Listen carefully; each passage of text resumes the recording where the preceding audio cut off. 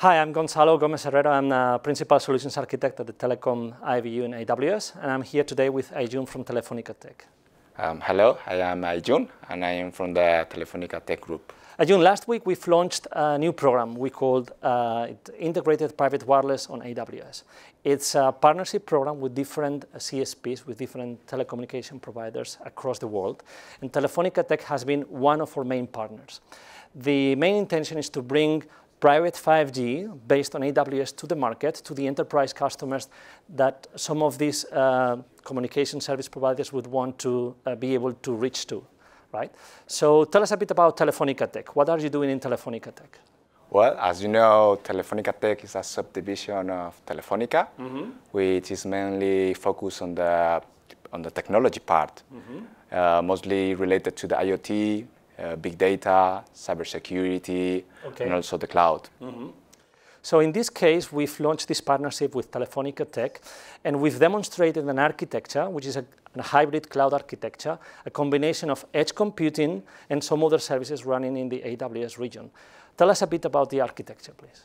Yeah, I mean, this year we have partnered up with AWS in order to, in this Mobile World Congress, in order to show a demo which its main focus is to show the capabilities of a private 5G network with an industrial application.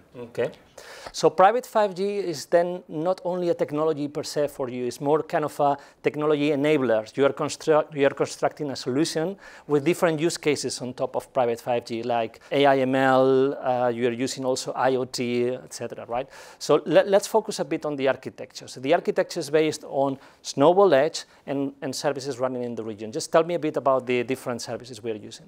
Okay, this year we have deployed a private 5G core inside of the AWS Edge infrastructure, which is the Snowball Edge in this case. And also we have deployed other components on top of the AWS Greengrass V2. One of those components is being developed by ourselves at Telefonica Tech, which is a computer vision model of Pokemons. And also we have deployed another component to communicate with a PLC, with an industrial equipment. So then we have a combination of all these different components running locally, but do you also provide some other analytics data, for instance, back to your customers? I mean, of course, because all the data is gathered up now in the edge or on the premise, in the factory.